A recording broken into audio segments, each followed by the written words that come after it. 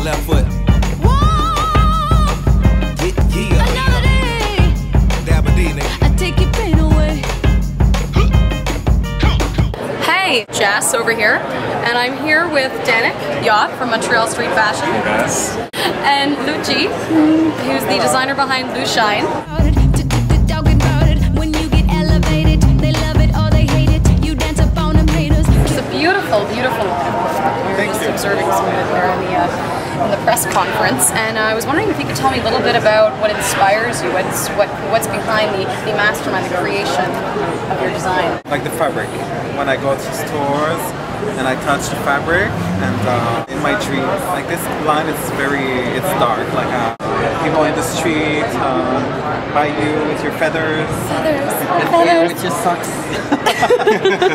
and fashion people, and I do my silhouette, and then they always change while I'm working. I have my first silhouette, but while I work, it always change. Right. So it kind of evolves in a way. It evolves, yeah. How old were you when you first started designing? Well, Little, or was it something that came about later in life? Yeah, 4 or 5 years old. My sister always had a new Barbie, Cinderella look. I know. And I love Cinderella, but I love Gem.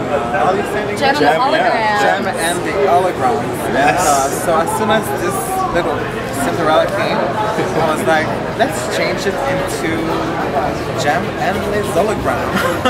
So I was cutting the skirt and cutting the hair, making big Cleopatra makeup. My mom, she's a seamstress, and so I guess that's why it's in my blood, and I got inspired watching her making clothes, and I'm getting more experience. What can we look forward to this fashion show? What kind of collection is this? Well, this is, I do a collection a year, so I started this year, so it's the 211 collection. And since I'm working by myself, I cannot do like 2 collections per year. Yourself, everything? I do everything myself, from designing to sewing. You have to start somewhere.